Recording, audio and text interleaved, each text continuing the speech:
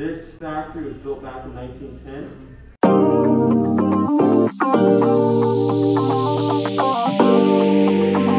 And our company started in 1895, so there's a lot of history to this factory. This factory represents Tampa's cigar industry. Back in the day, in the 1920s and 30s, the Tampa cigar industry was at its peak. There were about 60 large-scale brick factories just like this one, and the city was making about 500 million cigars a year, which is more cigars than what America imports or every other country combined now on an annual basis. In the 1970s, approached the factory owner, Newman, our previous company president, and asked him if he would turn off the clock.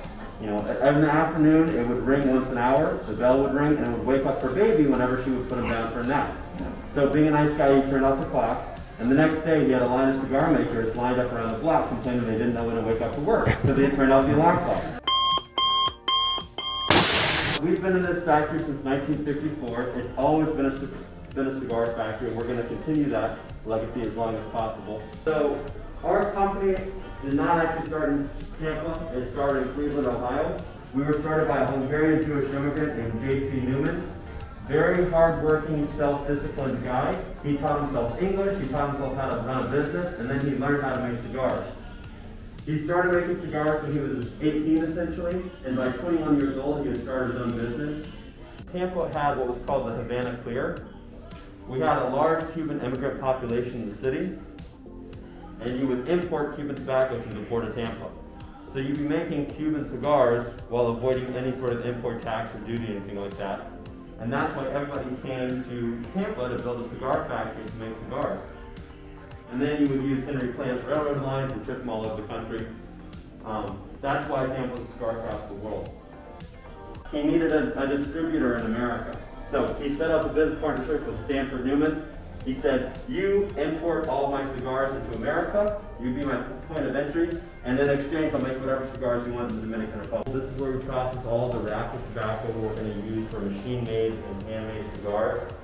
Like I said, we're still using the basement the exact same way it was used 110 years ago with tobacco. If the humidity is too low, if there's not enough moisture in the air, the tobacco is going to dry out and crumble.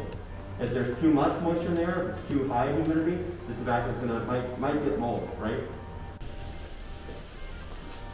I've seen this movie before. No, it's real old Underwood. She's a dandy. So, who here is an out-of-towner and who here is from Tampa? Well, one of the things that always gets tossed around as far as like Tampa and Ybor mythology is that there are secret tunnels underneath the city, which is kind of true. There are some smuggling tunnels because, you know, especially during Prohibition, you had to get alcohol into the city, and bootleggers would use those tunnels. Ybor City had a lot of organized crime back in the day, especially in the 20s and 30s, and especially after the Great Depression. What happened, and this is related to the cigar industry, is that the cigar manufacturers realized the only way they're going to remain competitive on a national scale and not get bought out by the bigger guys, by the big tobacco trusts, was if they started making machine-made cigars. You know, a guy who makes cigars by hand can only do about 150 a day. A machine, however, can do like 5,000 a day.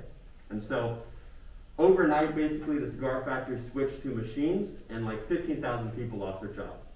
So they were out of work, they were desperate, a lot of them turned to crime, a lot of them got picked up by the mafias, you know, because there's the Cuban mafia, the Italian mafia, which we call the trafficante crime family.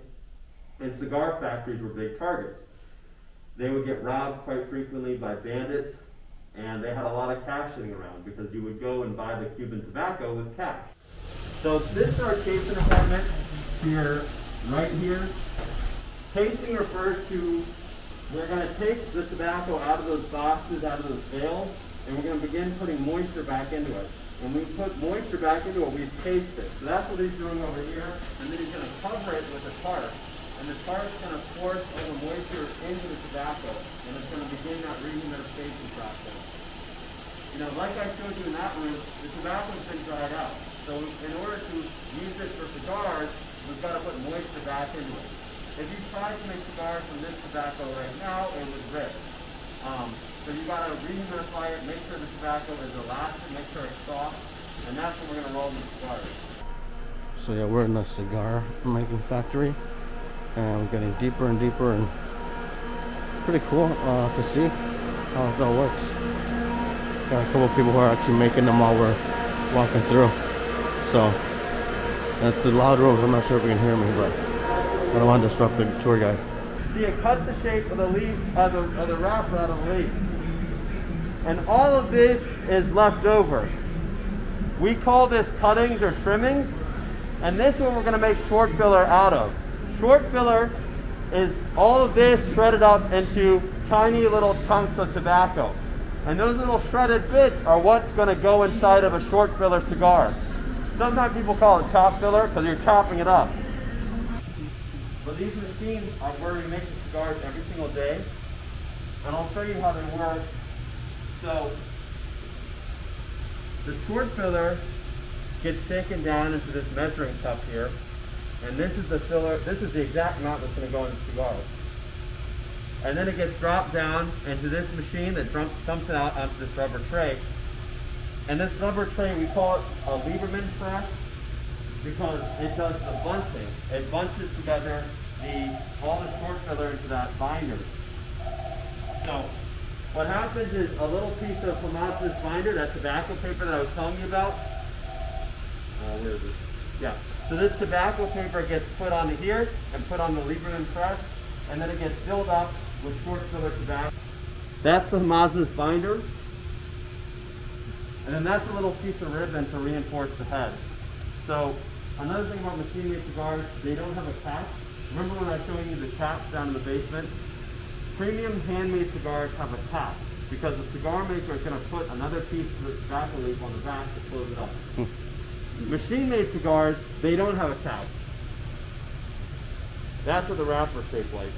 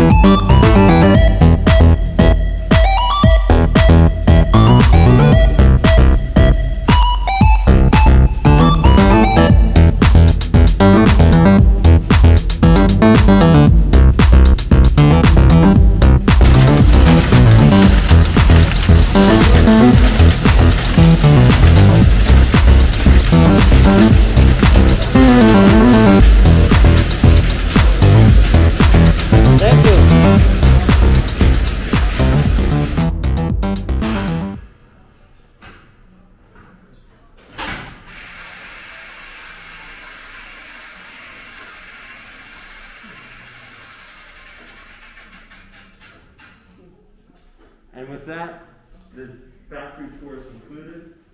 Thanks so much for joining us. Thank you. Cigar Company. Please let me know if you need anything.